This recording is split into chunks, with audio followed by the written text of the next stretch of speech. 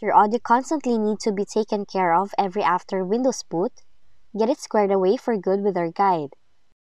So first up, restart the Windows Audio Service manually. To do so, search for Services, find Windows Audio Service, double-click on it, set the startup type to automatic, click Stop to stop the service, and click Start to start it again.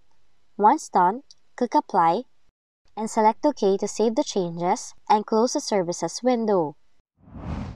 Next to that is to update the audio drivers by opening Device Manager, expand the Sound, Video, and Game Controller section, right-click on the audio drivers, then select Update Driver. Now you have to select Search automatically for drivers in a pop-up window, and if the system finds any updates, it will prompt you to install them.